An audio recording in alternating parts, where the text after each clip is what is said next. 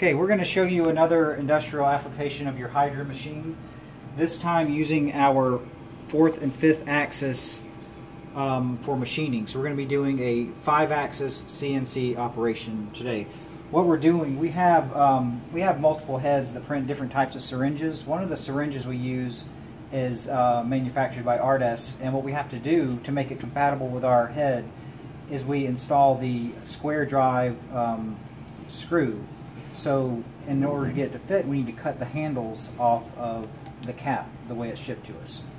So what I've done here is loaded a syringe body in the 3-jaw chuck, and I'm going to take the cap as it is manufactured and snug it on there.